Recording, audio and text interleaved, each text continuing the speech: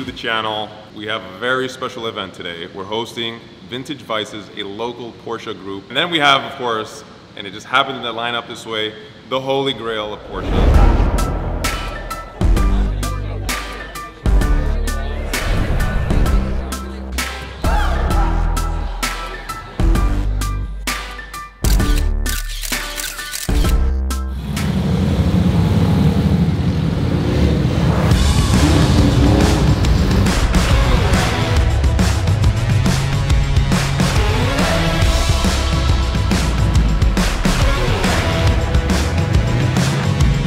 Special day today at the barn. It's Saturday and we're hosting Vintage Vices, a local Porsche group.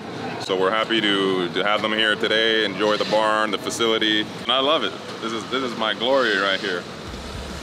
Watch me come out of the flame, yeah, platinum certified, top of my game. I'm a sharpshooter, baby, get out of my aim, oh come on.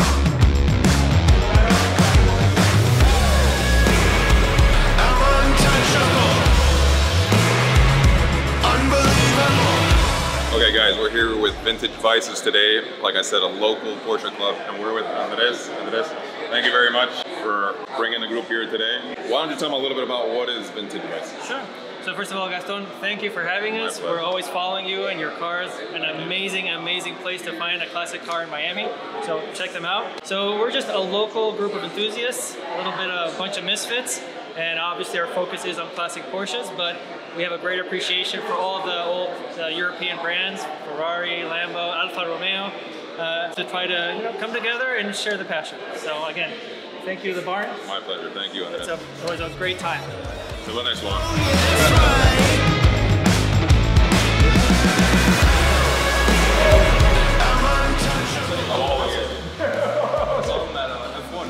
Oh yeah? Yeah. I went all 3 days. Me too. On Sunday, like I woke up on it.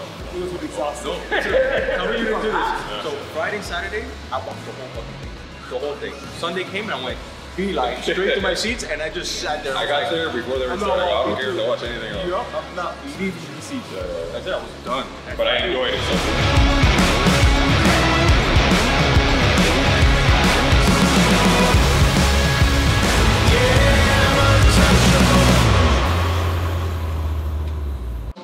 All right, the group is gone, and I'm left with my good buddy here, Guillermo. We've been friends for about, what, over a decade now?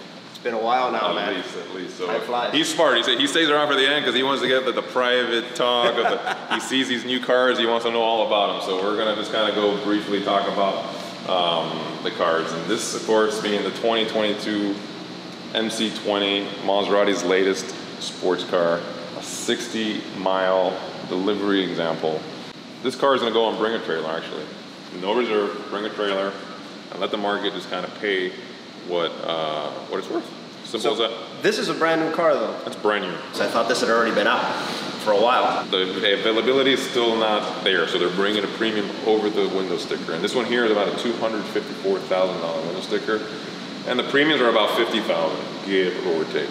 But this is real reminiscent of like Ferrari styling. So this is Ferrari's influence in Maserati? Well, you know, it's this is Italian. I would call Maserati? it just Italian. I see a lot of Maserati distinctive design on this. And then of course here, the unicorn, right?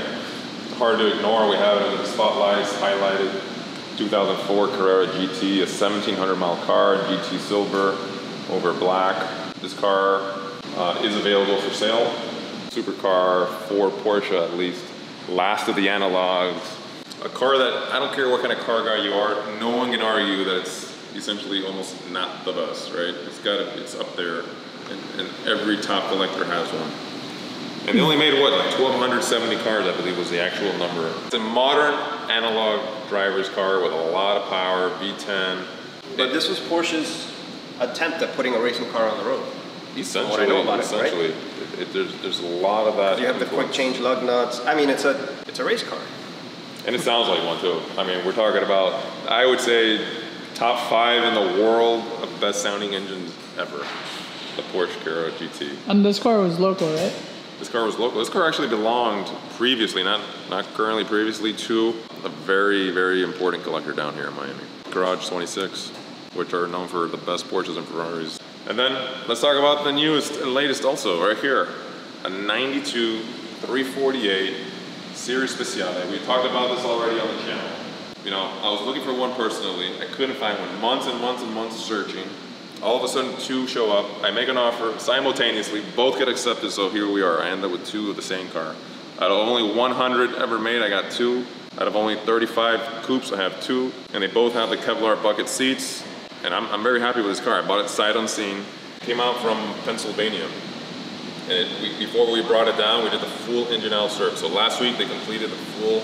And I love, listen, I'm a little torn, like which one do I like more? Without a doubt, I thought it was the blue one. But you have them side by side, and then, you know, I've been shying away from the red Ferrari, but then you see a red on cream. But this is modern day color combination. Okay. This is very classic. So 90s, 80s with that white, almost white, with the red. And I mean, this is literally like the same as exactly, that. Exactly. That's true. There you go. But this is what you think of when you think But this is Ferrari. exclusivity. You think, yeah, you think Ferrari, you think this. You think this red, the light interior. But this is the only, you know, this is the only blue 348 Speciale ever made. This is the only blue. And this is car number 3 of the 100 production cars. And it's only one of 12 ever produced in 94, so, excuse me, 92. Well, they only made 12. The bulk of the production being 93, like the blue car.